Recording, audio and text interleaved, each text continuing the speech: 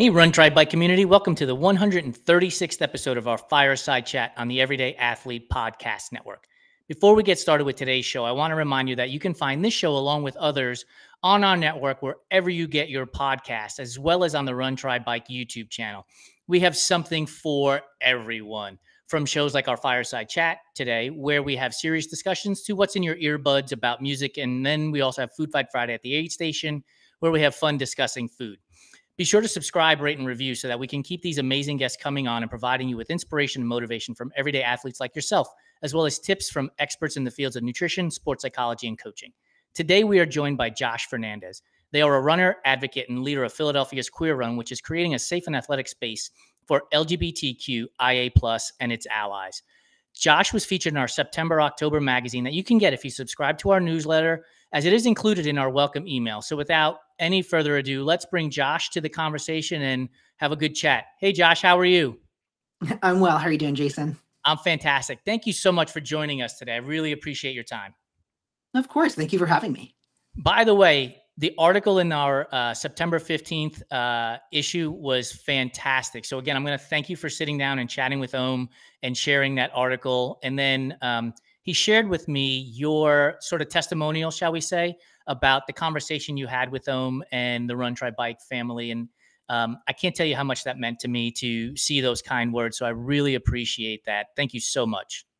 No, of course. Thank you for making Run Try Bike a safe space for LGBTQIA+ athletes and, just athletes from communities that aren't always represented in the endurance space. It's fantastic. So thank you. Yeah, that was our vision and mission when I launched the business, was to prove that there is a starting line prove that there is a spot at the starting line for everybody and everybody. And so far, hopefully we are attaining that vision and mission. I shared with the story with you in the green room, and I want to share it for our audience. So a couple of years ago, we put up the pride flag with our logo on it on our website and all of our other social media platforms. And then July 1st rolls around, and like the vast majority of corporate America, pride flags start to come down. And as I was doing that to put up our normal colored logos, I realized they don't stop being queer on July 1st. Like, why would we take this down? And we've kept up the pride flag with our logo on all of our social media platforms, as well as on our website. And I wanted to ask you, like, as a member of the queer community, what's it mean when you see a company proudly showing the pride flag as part of their logo and part of their ethos? I think it's a really important signifier, and it helps make it very clear that that company is a safe space and is interested in doing right by the LGBTQIA+ community. I think even more so than just the rainbow, and there's a reason that Queer Run's logo is not rainbow colored. I think that is step one, is having the kind of symbols in place, making sure that you're a safe space. But then it's also the action. And I think it goes to show, Run Try Bike's commitment to telling queer and trans stories, I think, is that extra level, and that authenticity of why having that more progress, more pride, modern pride flag in your logo is very genuine. So I thank you for that.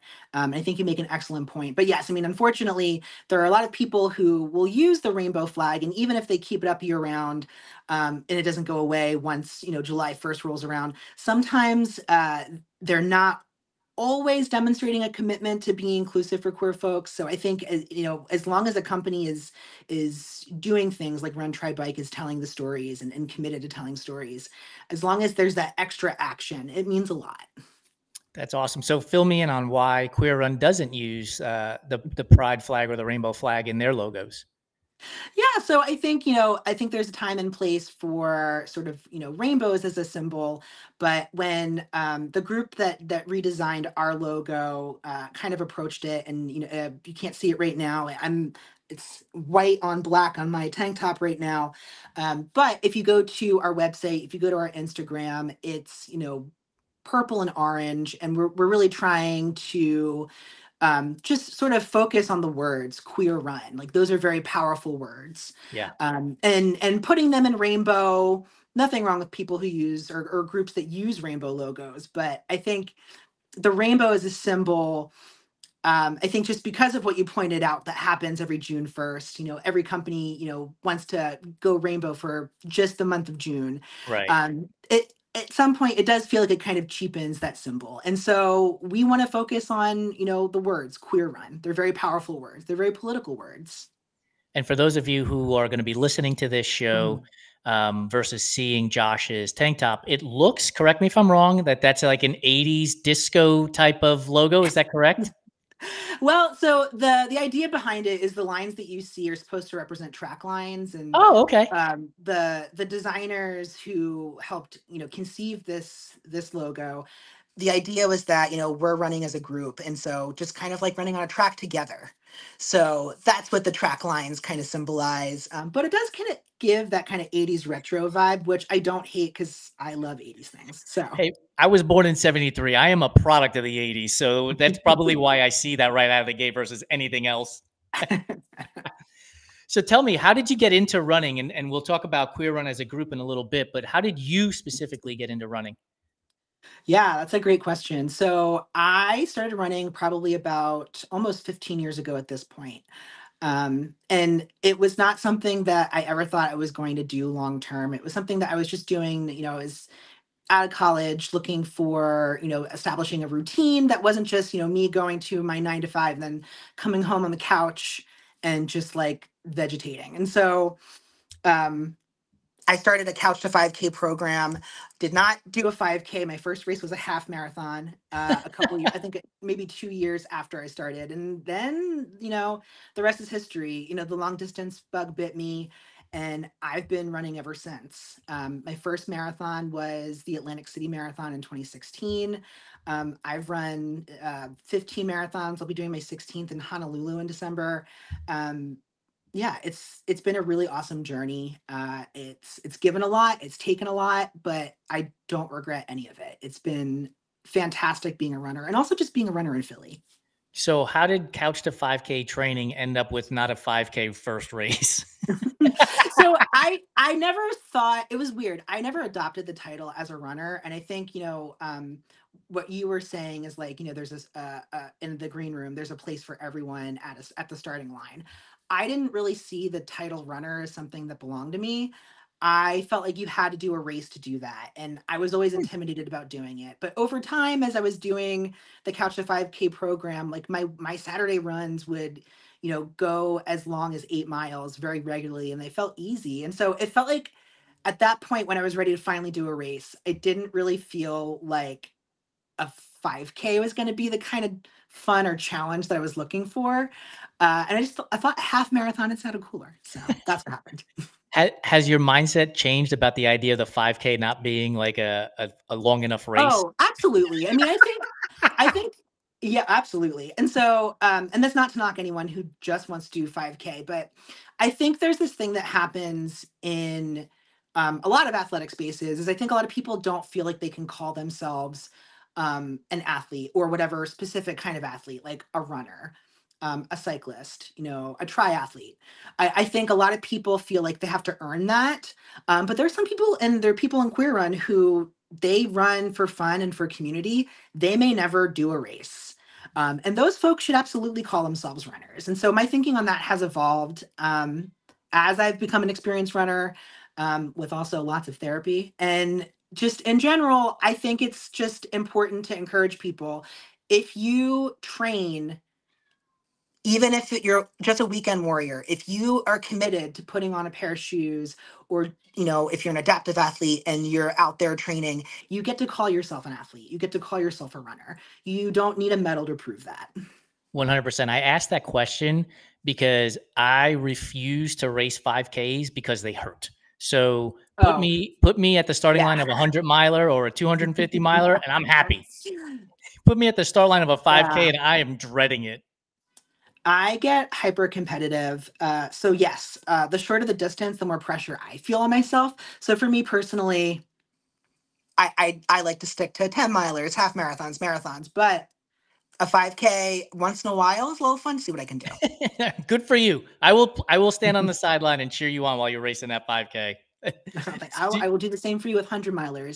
There Nowhere we near. go. I'm very See, impressed. there's a space for everybody in this sports. Yeah. So you described in your story that we published in our September October Mhm, newsletter, or excuse me, magazine, that the pandemic was a difficult time for you. So want mhm, to talk to you about the challenges you faced during that time and how mhm. you overcame them. Yeah, so that was a really tough year for me for many reasons, and I want to have listeners kind of have a little content warning. I will talk about sexual assault, but laundry list of things. Right before the pandemic is when I sort of started coming out as non-binary and sort of navigated what that meant, not just for myself in my everyday life, but also in a world where for races, specifically as a runner, the gender categories that you checked were, man or woman. Non-binary hadn't yet emerged the way it did a few years later. I was also diagnosed with an autoimmune disease that caused a lot of pain in my joints. And it took a while to get treatment. And then once I got treatment, that treatment puts me at risk of being very immunocompromised. And so having that circumstance during a global pandemic, not exactly a recipe for, happiness and joy. And then sort of like the cherry on top of that Sunday was towards the end of the year. I was sexually assaulted. And I talk about this a lot more recently beyond just close family and friends because I think that, even in 2024, it's a topic that is not always talked about, especially from folks who aren't women.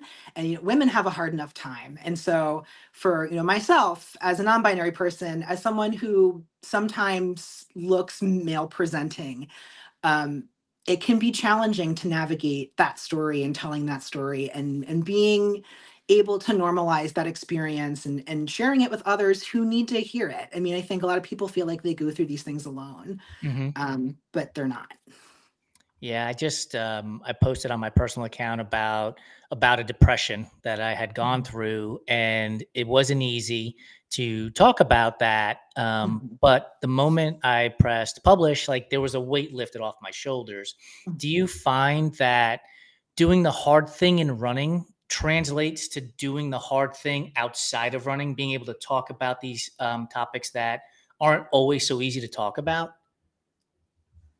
I think that was a big starting point. I will say that, like, I feel the biggest gift that running has given me is resiliency. Training for a marathon is not always fun. It's No. oftentimes really grueling and difficult. Um, and the ability to show up for yourself for every training run, even when you don't want to do it, I think that builds this mental toughness in you. I think a lot of people talk about the physical benefits of running, and some people do talk about the mental benefits, but that's one of the mental benefits. You build this confidence and this trust and this toughness in yourself that you may not realize that you had. I didn't realize I had it. And so I think that that was a really perfect foundation for helping me get through the nightmare that was 2020. I think what sucked about it is when it was all happening, I wasn't running or running as much as I would used to because of pain.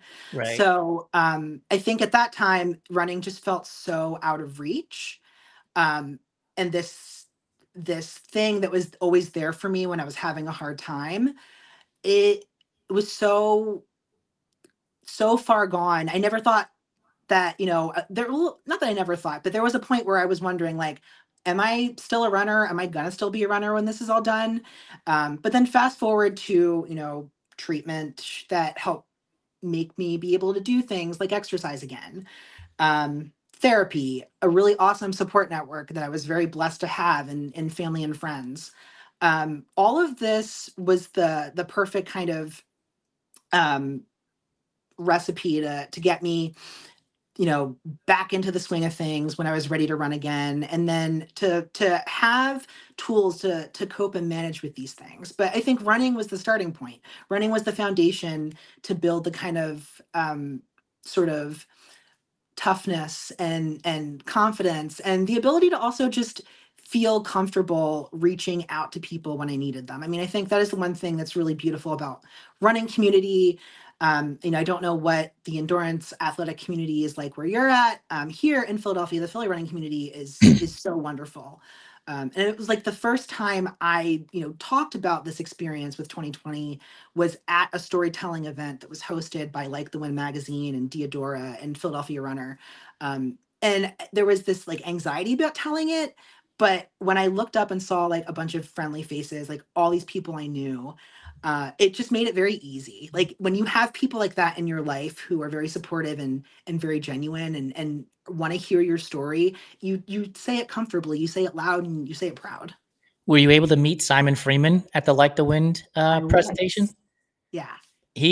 I've never met Simon in person, but we are connected on LinkedIn, and he writes some very poignant posts on LinkedIn just about life and the written word and what Like the Wind is all about. And so I can only imagine that meeting him in person would be just as phenomenal as reading his LinkedIn post for sure. I 100% agree with that. He was a delightful person to talk to. One of the things you mentioned was that running wasn't there for you when you needed it during that time. Mhm. Knowing that movement in general was helpful for you, did you ever think about any other types of movement that weren't running? Was, maybe swimming, cycling, yoga, anything? Yeah. So when I was finally able to exercise again, but maybe not quite at my running fitness level, or at least the original running fitness level that I had, I was dabbling in CrossFit and weightlifting. Before that, though, I tried yoga. Swimming was never really something for me. It's funny. It was like when even 14 years ago, 15 years ago, when I first started running, it was kind of like Goldilocks and the Three Bears. It was like I tried like the Globo Gym porridge. It was definitely not for me. I tried swimming, not very into it. Like I can do enough swimming just to not drown. Right. um, Biking, I'm Eugene from Hey Arnold. I'm very klutzy, so I should not ever be on a bike. But running was just like natural for me, and I never thought I would ever say that about running. Like 16-year-old Josh is so like, wow, what? Like, would not believe that I became a runner. Um, but yeah, so I tried other things, and I mean, I love strength training. I still strength train, but once I was able to go, full throttle with the running again, like that is what it still occupies my time to this day. Yeah. 16-year-old Jason played high school football and looked at the kids running Mhm. around the track and thought, why would you be doing that? Why? Like running was a punishment, right? And now here I am like, oh, let's press register on this 100-mile race. That was me when I was signing up for my first races. It's like, wow, like 16-year-old Josh like would would be floored. Yeah. Without a doubt. Not only are you going to go run, but you're going to pay to run on top of it too, Mhm. right? Yeah. The other thing you mentioned was Mhm. community. And we talked about Queer Run a little Mhm. bit earlier, but I want to ask you about how you got involved in Queer Run. And Mhm. I want you to talk a little bit about what it means to be one of the leaders of an organization like Queer Run and the LGBTQIA plus community. Yeah. So I will just say, like, top level down before we talk about sort of my background with Queer Run. Queer Run was also very instrumental in my healing with everything that happened in 2020. I think through Queer Run, being a leader of Queer Run, I've rediscovered my voice. Not even just rediscovered my voice, I would even say maybe discovered my voice. If you talk to people who knew me 5 years ago, 10 years ago, I think they would all agree that the way I talk now, like the way I carry myself now, is very different than what it was maybe 2 years ago. And that brings me to, Queer Run came into my life in April of 2022. I was one of the first people to show up to a Queer Run Monday night run. Back then, I think it was maybe 10 or 11 people in that first Monday night photo. And that was all that was there at the time. Monday nights, I think it was 8 p.m. back then. We've moved it up to 7 p.m. since, meeting in Rittenhouse Square Park in Philadelphia, and then doing this 3 mile, 3+ mile run, which is still the kind of found like the foundational every Monday night route, usually, unless something like Kamala Harris coming to Philadelphia derails it, like it did last night. But over time, Queer Run started growing. And then as Queer Run started growing, I wanted to contribute as a leader. And one of the areas that I really wanted to help represent and be like a representative for Queer Run was specifically in the advocacy efforts to get road races in Philadelphia to recognize non-binary elite runners and award divisions. And Cece Tellez of Les Run, who I think might be featured in Run Try Bike in the very near future. And if not, I beg you to please talk to Cece because she has a fantastic story. Breaking news by Josh. CC Telez Mm. will be featured on the Run Try Bike website here very soon. Cece's delightful. And I think, seeing what she has done, because she helped Philadelphia Runner and Students Run Philly start the first major elite non-binary division at the Philadelphia Distance Run in 2021. That all came together very beautifully, and it kind of set the expectation level that myself and a lot of other non-binary runners have for what non-binary inclusion looks like at a road race. And so I wanted to represent Queer Run in those meetings. I was already joining CC as an athlete and talking as an athlete, but I wanted to talk as a representative of this really awesome growing LGBTQ plus run club, Queer Run. So over time, the founder of Queer Run stepped away, and then myself and two other leaders were kind of filling in those shoes. And then we rebuilt the leadership team and helped spearhead the new logo redesign, a lot of different new initiatives. We kept sort of a lot of the things that were working really well, and then the things that we're constantly talking about now, even to this day. We're soliciting member feedback. We're, kind of looking at what other run clubs do that we want to try and emulate, but also still trying to like carve our own sort of individual ideas and spin on things. And so it's just been a really fantastic opportunity, for myself. I think I feel really privileged to lead Queer Run. I feel really blessed to co-lead with some pretty awesome people who are very creative, who are very dedicated to like cultivating this very warm, very accepting group of people who all want to run together at 7 p.m. on a Monday night, or at 6 p.m. on a Wednesday night, or get up at 6 a.m. and meet at Love Park to do a 4-mile run, and then drink and chug strawberry oat milk lattes at Elixir in Center City. It's a really good time, and I enjoy every minute of it. And there are some times where I'm like, wow, I wish I could clone myself and have more time to do more for Queer Run. But I think that's what's great about having the co-leaders that I have, is that we all piggyback off of one another and we all support one another.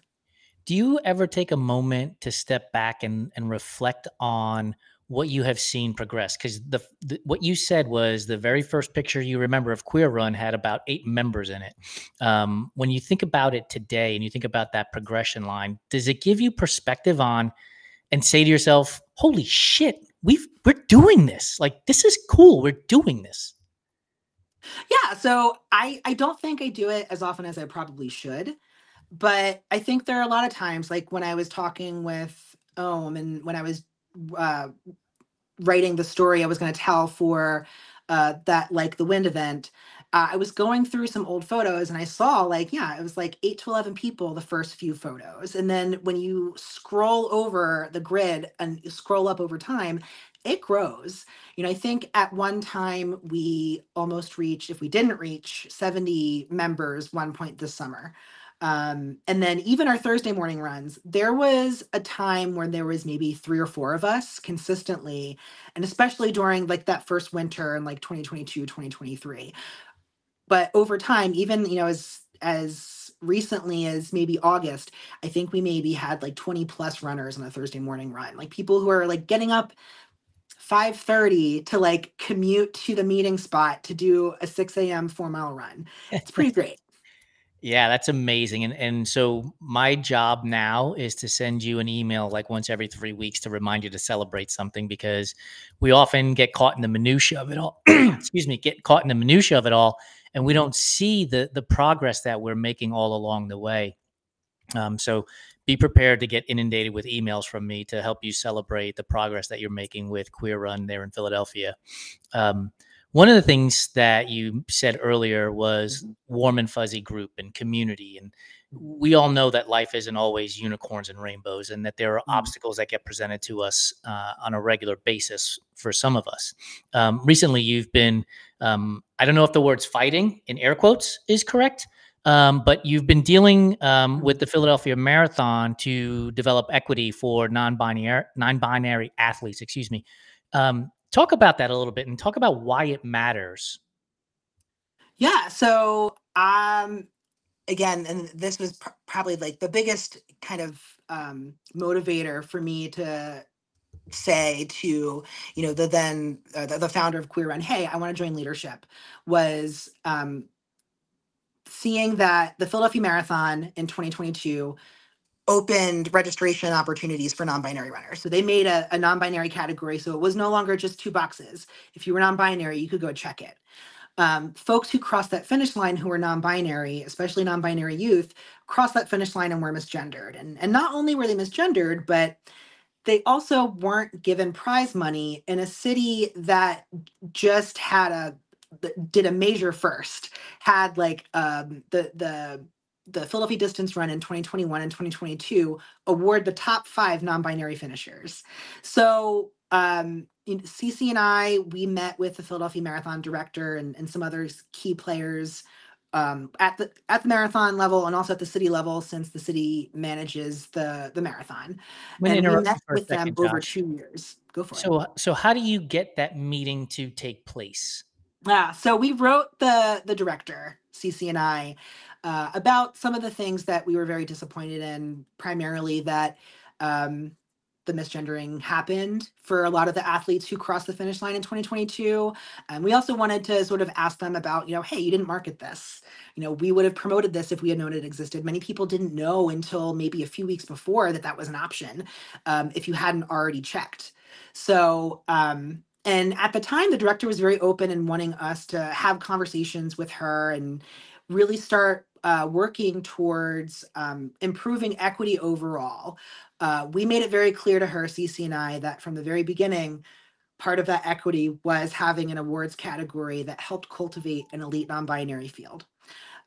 So that was 2022. Fast forward to fall 2023. We find out from the race director and a consultant that she hired that non-binary runners could compete for prize money, if they misgendered themselves to take from the male or female elite prize pot. Clearly, I'm stumbling over my own tongue here. But why do that? Like, did the race director explain why they were doing that as opposed to just creating a separate category? There were a few things. I mean, the overarching like TLDR is that the city and the marathon race director insist that this is a very complex issue, that there are a lot of things like USATF guidelines that prohibit this, but CC and I have debunked that several times. the the city manages the prize money, not USATF. And there are other marathons in the country that have what is called an elite field for non-binary runners who meet certain qualifying times. Missoula Marathon, Jersey City Marathon, Vermont Marathon. There are many other races that are doing this. And the Broad Street Run, which is a major 10-mile race here in Philadelphia distance run that I keep referencing, and Philadelphia 10K, and a handful of other road races in the city recognize and award non-binary runners. The Philadelphia Marathon is the only one that doesn't. And so we've been pushing through protests, through email campaigns for more work. We worked with someone in the mayor's office who's kind of a new player with sort of I'm sorry, not the mayor's office, the managing director's office, who's just kind of new to sort of, working with CC and me and trying to help find a solution. The solution that they came to is that they're still not going to have an elite non-binary division. They're going to award the top non-binary runners through what is called an open division, which is still significantly less prize money. And still is not a fully equitable solution for non-binary runners, and is not doing what we would love to do, which is cultivate a space for non-binary athletes to develop the possibility of a professional career as a runner. We think that all these races need to make these changes for all these bigger governing bodies to catch on and realize that it's 2024. Non-binary identities aren't new, and non-binary people we're behind in sort of being able to cultivate professional athletic careers in elite spaces. And that's not going to happen if you don't cultivate the field, if you don't build it. Yeah, like, I mean, for those of you who are going to be listening to this show on our podcast, like, I have a very perplexed look on my face, for the simple fact that Josh just listed off 4 marathons. So this is not groundbreaking by any stretch of the imagination at this point, right? Where if you were the first to break ground, I could see dragging your feet, trying to figure out the ifs, ands, whys, and buts. But at this point, you're not. And so I just, there's so many things running through my head as to why not. Like, is that a question that you ask the race director and the managing director? Like, why not? It's as simple as that. Like, why not do this?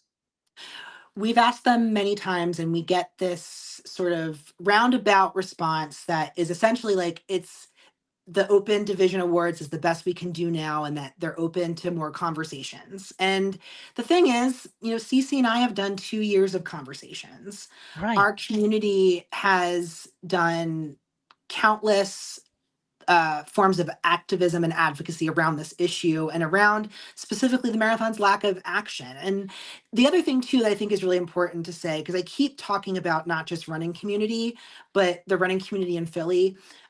I think that if you are a part of a running community in any city, you are very networked into it, you probably really love it.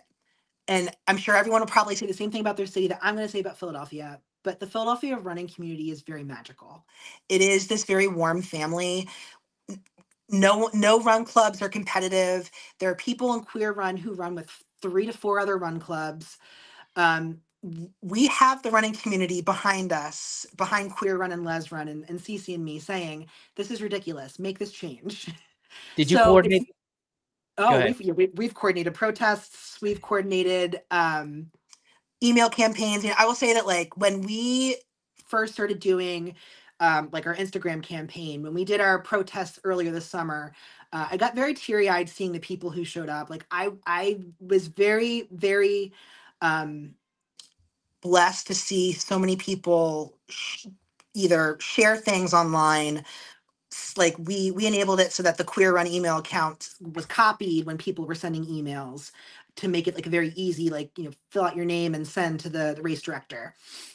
Everyone who showed up to the protest and made signs or came to hold signs, and even went up to have conversations with the race director directly. I mean, that, like, I took note of that, and it was like emotionally overwhelming in a good way, because it's very clear to me that, like, this is something the Philadelphia running community wants, and it's what we uphold for the people who are running events like this, that our communities participate in. I mean, Cece says this all the time. Philadelphia is a great city of firsts, and the Philadelphia Marathon is missing out on an opportunity to be a big marathon player, cultivating an elite non-binary field that other people can emulate. Yeah, like, I just keep thinking about the downside. So pardon me for a minute while I put my adjunct teacher hat on. I teach marketing and the elasticity of demand, right? If we change one thing, what happens to the demand? And so presume that they open up an elite non-binary category. They're probably not losing any runners, right? Like, I can't imagine runners are going to be like, well, now that you have this, I'm out.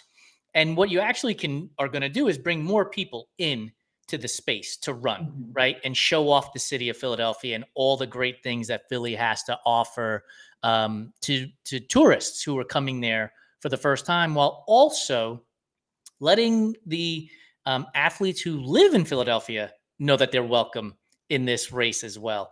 So the why not is still bothering me, and I know I'm not going to solve it in our conversation today, but I would love to keep talking with you about this even offline as we continue down the path of trying to blaze trails, for lack of a better phrase, because we want to, as we talked with Kelsey Long from the Long Run, or We Run Long, excuse me, we don't want to just be allies. We want to be accomplices, and we want to help get this movement going in the right direction. And so lean on us, Josh, as much as you need to. One of the things I wanted to ask you about earlier today, Rach McBride, who is a non-binary elite athlete, they race in the elite levels of triathlon. They race at the elite levels of mountain biking. They posted a picture today, and we've had Rach on our shows numerous times. And I wonder, when you see a non-binary athlete posting pictures, being unapologetically themselves, what's the emotion you feel? How does that move you when you see that happening on social media? It's very inspiring. I mean, I've seen those photos of Rachel, and I think that it's important for not just people like me. I mean, I'm in my like mid to late 30s, so sure, I love the inspiration, but the people who need to see that inspiration are queer and trans and non-binary youth. They need to see athletes like Rachel, like Nikki Hiltz, like Cal Kalmia. They need to see those folks living their authentic lives, living their unapologetic truth as athletes, and in spaces that are cultivating that. And so, the Olympics this summer, every time Nikki Hiltz was performing, I was making sure I was on mute and like off camera in my team's meetings, or up at like a ridiculously early hour to catch their races. I mean, I think that's the thing. I mean, I think that's the whole thing about the Philadelphia Marathon stuff too. It's like what we're hoping to do, especially, and not to bring up politics, but especially everything given today. Yes. There's a lot at stake, and there are a lot of communities that are going to be affected, and the LGBTQIA plus community, but specifically trans and non-binary folks and trans and non-binary youth, they're going to feel the brunt of what could happen. And it's not just regarding the ability to get prize money. I mean, I'm up at night thinking, well, what's going to happen if folks start rolling back registration, or there's already so many laws going forth in many different states to try and either ban or limit trans and non-binary participation in sports, at like a teen middle school kind of level. And so I think with all this happening, it's so important for folks like Rachel, like Cal, like Nikki, to be living out loud. Mm-hmm. Yeah. We want to be accomplices. I'd love to get more businesses to be accomplices in this movement. We don't know what we don't know, right? I don't live in your skin. I don't live the life that you live. So help educate me and our listeners who are not, on what can we do to make our spaces more inviting and more welcoming, and let those that are in the LGBTQIA plus community know that let's go hang out, let's chat, let's go share a coffee, let's go break bread. Like, what is it that we can do to ensure that we are in lockstep with what you're trying to do with Queer Run, and be, like I said, accomplices and not just allies? No, I appreciate that. And I think too, it's like something I keep hearing, in the last few years, and it's just very true, is like, I think it's the saying is like, allyship is, a verb, not a noun. So it's like taking action is so important. And I think the first step is just making sure you're educating yourself about what's going on in your local community. Look for, queer, trans, or like any kind of LGBTQIA specific athletic organization. See what they're doing, talk to them, network with them, see what initiatives they're working on. If anyone is working on something like with what Les Run and Queer Run is doing with the Philadelphia Marathon, get involved. Help, raise awareness, help, be loud, and join protests, and, any kind of campaign that they need. Help be the person who is, 'cause a lot of times, it's funny, until we had our protest, you would think that, I think the perception is that it's just CCME just being very noisy Philadelphian citizens. And I think the protest was important to show, no, it's not just us, and it's not just our run clubs. There are people, in the entire running community that support us, and offering that same kind of support in your local community is so important. And then it's just, even whether it's minor inclusive changes in your clubs, Normalize introducing yourself and including your pronouns, so that if someone uses they them pronouns, or some combination of pronouns or neo pronouns, that they feel comfortable disclosing that, so they can be their authentic self in your spaces. If you are part of a race that doesn't have a non-binary registration option, or even an awards category, get in contact with the organizers, find out why that is, and encourage them to do better and do right. I think these are all the things that you can do, if whether you're cisgender, whether you're cis and heterosexual, and you want to show your support. There's so many ways to do it. It's just a matter of picking where to start, whether it's seeing what your local queer athletic clubs are doing, or seeing what the events in your area are offering or not offering, and what they can do to improve. Yeah, and I'll lay this out there too. When we spoke to We Run Long, Becky Croft was there, and I had talked to her prior to the show, and she's a Native woman. And I asked her the same question, and she said, "Go look at your social feed. Who are you following? Who are you seeing more of? And if you're not seeing enough Native women athletes in your feed, go follow a few." And then go follow a few Black runners, and then go follow a few queer runners. And it'll change your perspective, because you'll start to read and see different faces and voices and images. And it was a simple thing, right? It literally, you have your phone in your hand, probably 16, 18 hours a day. Just go there and tap a few buttons. And next thing you know, you'll start to see different faces and perspectives. And I would encourage people to do that.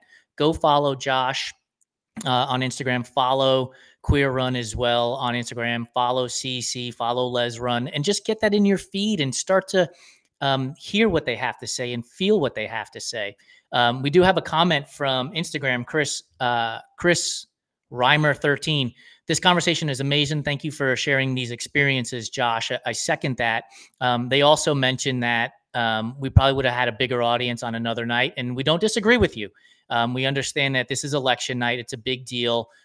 This show will also come out in podcast form later on, so people will be able to listen to it after election night anyway. And we thought it was important to have a conversation like this on a day like today, which is super important to the United States. Josh, I want to be respectful of your time. I do have a handful of random food questions to throw at you, but before we get to that, where can people find you? Where can they be a part of the movement to get the Philadelphia Marathon, to recognize the elite non-binary division? Where can we show up to help? Well, thank you so much for asking all of that. So I would say definitely start by following Queer Run on Instagram, Queer Run, one word. Follow Les Run on Instagram, Les Run, one word. That's the best way to stay in touch with the work that CC and I and our peer leaders are working on with the Philadelphia Marathon. Go to www.queerrun.com. Our website also has a page that talks a lot about the Philadelphia Marathon. And still, I think that the email campaign is up. I would not mind people who want to join in on that and remind the Philadelphia Marathon organizers that we haven't gone away, and that we're still pushing for equity. I mean, we'll be taking action in other ways that we'll be talking about in the coming months. But for now, I think those are the best ways is, follow us. When you see us post about action we're taking, show us the support that you can. That's it, folks. It's real simple. A couple of button taps and you're there, and then share it to your story so that everybody else can see it too. It literally is like dominoes. You push one down and the others start to fall down. So are you ready for the food questions, Josh? Let's go. By the way, I'm not going to lie about this. I'm a little bit jealous. I'm a bald guy, so I'm looking at your hair and I'm like, damn. A lot of good rinse creams and dry shampoo. Yeah, for me, it's just soap and water these days. Here we go. Food questions. Pineapple on pizza, yay or nay? Yay. Oh, come on. You're an East Coaster. How are we putting pineapple on pizza? I know, but I had it like a few times and I've really enjoyed it every single time. All right. So here's the question that delineates whether you actually like pineapple on pizza in my mind. Does it have to have like jalapenos or Canadian? Well, you don't eat meat, you said. So does it have to have jalapenos or something else with it? Or you're straight, give me a cheese pizza and throw some pineapple on there? I know I will tell you, there was one time I did have it with jalapenos, and I think that was the level up that was like, oh yeah, I can get on board with this. That's what. So whenever he talks about pineapple on pizza, he always says, "Yeah, I love it with jalapeno." I'm like, so you don't actually like pineapple on pizza? You like it with all these other things? Then Flavors. that's my delineation. That's how I can stay Yeah. business partners with him. Oreos. Are you a fan of Oreos? Big fan of Oreos. OG Oreo or double stuff Oreo? I won't talk about the other two abominations, the thins and the cakester. Yeah, don't talk about the thins. Yeah, those should be outlawed. I'm a big fan of double stuff. And the way Josh Fernandez eats his Oreos is, so I love to take them apart or dip them in peanut butter. dip them in peanut butter. Yeah. Oh, new entrant to the list. I'm going to have to add that to Jason Fitzgerald answered the question. The way he eats is he throws the first one in the glass of milk and he lets it basically dissolve while he's eating the other 10 or 12. And so then when he's done, he drinks it and he's like, it's like getting a cookies and cream ice cream shake kind of concept. See, at first I'm like, then the cookie's all soupy, but then I guess it gives that milkshake feel. Yeah. By the way, I eat Oreos like aspirin. I just throw the whole thing in there. I don't do anything with it. That's what I do with olives. Yes, I love olive. I just had a whole conversation last night with Lori about olive tapenade and how I'm craving some crusty baguette with olive tapenade. Get a little bit of chopped garlic in there, and we're on the highway to heaven right there. Licorice, red or black, or neither? Neither. Are Peeps a real candy, or are they just dust balls covered in glitter? Dust balls covered in glitter. Yes. Is candy corn a real candy, or is it just earwax covered in sugar? Ugh, barf. Are the Candy Circus peanuts real candy, or are they just the Amazon stuffing painted orange? Amazon stuffing painted orange. Okay, grandma's candy dish. You have butterscotch, you have the strawberry filled candy, and you have the peppermint. Which one are you taking? Ooh, this is tough. I would go for peppermint. Nice, me too, every time. Mm-hmm. Creamy or crunchy peanut butter? Creamy. How do you make your peanut butter and jelly sandwich? There is an infinitely disgusting amount of peanut butter to the jelly peanut butter ratio. And then I try and cut the corners off. Like I love the little crustables you can buy in freezer sections at supermarkets. So I try to mimic that. I tell this story all the time. Shannon Mick, who goes by Be Short Run Ultra, I asked her that question, and she said she cuts it into 2 rectangles, the bread, and then she turns the bread so that she has a handle and eats it like corn on the cob. And then she just so that she doesn't eat the crust, but her hands don't get messy from the jelly. I'm gonna have to try that. Yeah, as you can tell, I love talking about food and how people eat because it blows my mind that we are all so different in the way we consume food, but we all basically love the same foods in some form or fashion. Oh, absolutely. Well, and everything you listed, all this food conversation, like this is what endurance athletes do. That's right. Exactly. I just walked through the grocery store, and on the way through, there were the strawberry Uncrustables, the grape Uncrustables, the honey Uncrustables, and now the chocolate hazelnut spread Uncrustables. And that was like, manna from heaven for an endurance athlete walking through that space. The NFL posted that I think NFL teams eat 80,000 Uncrustables in a year. And I'm like, man, that's like a 100 miler for most ultra runners. Come on. Red velvet cake. Is red velvet a real flavor, or is it just chocolate cake dressed up to go to the prom? My siblings would probably fight me on this, but it's chocolate cake dressed up to go to the prom. Yes. Right? Like they're going to charge you $12.99 for the same slice that the chocolate cake is $6.99 for. Like, just give me the chocolate cake. Yeah. Do you, so you're in Philadelphia, you don't eat meat, but you did mention that you do have some vegan cheesesteak joints. So what's the best vegan cheesesteak I can get in Philadelphia these days? Go to Triangle Tavern. It's not far from Pat's and Gino's. It's on Passyunk Avenue. fantastic food all around. Like they have really good options for omnivores, but really good vegan vegetarian selection. And their vegan cheesesteak is thebomb.com. That's probably one of my favorites. Monster Vegan also has a really good chopped cheesesteak sandwich, and they also have this vegan, like very ribeye mock meat that they make another alternative cheesesteak with. That's also really good. I'm gonna have to get aboard a plane and get over to Philadelphia very soon. Your Yeah. favorite candy bar is? Oh, my favorite candy bar. That is really hard. In a past life, I would have said Twix. These days, it's like Ghirardelli dark chocolate. I mean, it's hard to Mm, beat that, honestly. mhm. Yeah. Favorite flavor of ice cream is? Oh, so I'm not a big ice cream person, but when I am, I love these like boutique ice cream places in Philly that have these really funky flavors. Like there's this one called Milk John that has this Earl Grey tea flavor Ooh. that is it's pretty great. But growing up as a kid, I was the weirdo who loved strawberry ice cream. So I mean, sometimes going back to a classic works. Does the Earl Grey donut taste like a London Fog drink? Kind of. I'm a Kind of. huge I'm a huge fan of London Fogs. I had one just before this Mm. recording, by the way. Oh, nice. Well, you mentioned donuts. I'm a big donut person too, and Yeah, let's talk about that. I have to give a shout out to Dottie's Donuts. Fantastic vegan donuts.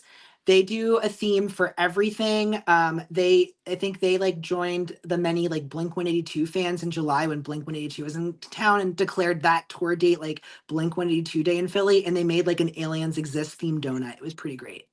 That's fantastic. I love donuts. My favorite Mm. type of donut, there's a place here in LA called Sidecar. They're in El Segundo, and they make a blueberry cake with lemon glazed donut. It's Oh, unreal. It's yeah. unreal. So, last food question for you. Mm. There's a tray of brownies on the counter. Is Josh going into the middle of the tray for the ooey gooey section, or are they going to the edge of the tray for the middle, slightly ooey gooey, but with some crust to hold on to? I want the crust. I'm actually might only eat the crust if I'm being honest. Yes. Are you an a la mode? Yeah. What are you going with? Just straight vanilla bean? Yeah, probably. Are you a coffee fan? Only with my oxygen. Like, yeah. I think actually today I was tame. I had 3 cups of coffee today.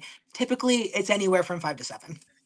I had 3 cups of coffee by 9 a.m. today, just so you know. Oh, yeah. I I was mean, it's the day to do it. It was the day to do it. So here's Mm. my tip for you. When you next time you have brownies, replace the vanilla bean with coffee ice cream in the mug. And so then as the coffee ice cream melts, you end up getting like a mocha type scenario with the chocolate brownie on the bottom. It's phenomenal. Okay. I'll have to give that a try. For more nutrition tips, come and hang out with me. Josh, thank you so much for joining me today. I really appreciate it. For those of you who are listening, be sure to go to Instagram, check out Queer Run at Queer Run, all one word, as well as Les Run at Les Run, LEZRUN. Josh and the Queer Run community is going to be making inroads, and we want you to help them. Go to queerrun.com as well and check out what they're doing there, because we all need to be in this fight together. Again, Josh, thank you so much for your time. Appreciate everything that you shared, including your story in our September magazine, and looking forward to becoming a bigger accomplice in this movement. Thank you so much, Jason. I really appreciate it. You got to have a great night.